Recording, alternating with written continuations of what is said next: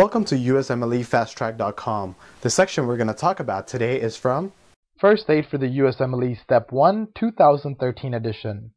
Page 206. Immune deficiencies, T-cell disorders. Name all the T-cell disorders.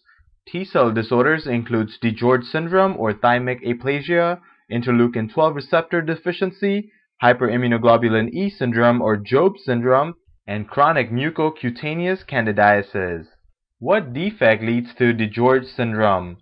DiGeorge syndrome happens when there is a deletion in chromosome 22q11, and this leads to the failure to develop third and fourth pharyngeal pouches, leading to that thymic aplasia.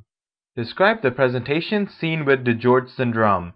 In DiGeorge syndrome, the patient will develop tetany, and this is due to hypocalcemia. The reason this happens is because of that failure to develop third and fourth pharyngeal pouches. This would lead to failure to develop thymus and the parathyroid, which will lead to decrease in parathyroid hormone, as well as decrease in calcium, leading to hypocalcemia and therefore tetany. Other presentations of DiGeorge syndrome includes recurrent viral and fungal infection due to T-cell deficiency. And the reason for T-cell deficiency is, as we know, that T-cells mature in the thymus. So if you don't have a properly functioning thymus, it makes sense that there would be T-cell deficiency.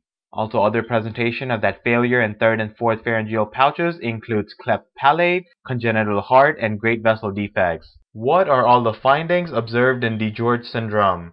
The findings of DiGeorge syndrome includes thymus and parathyroid will fail to develop. This leads to decrease in T cells, decrease in parathyroid hormone, and decrease in calcium. You can also see this on chest x-ray where you would see an absent thymic shadow.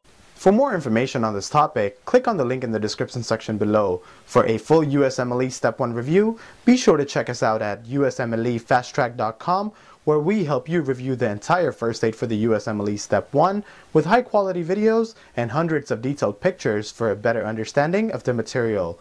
So to learn from the best USMLE review book, be sure to check us out at USMLEFasttrack.com.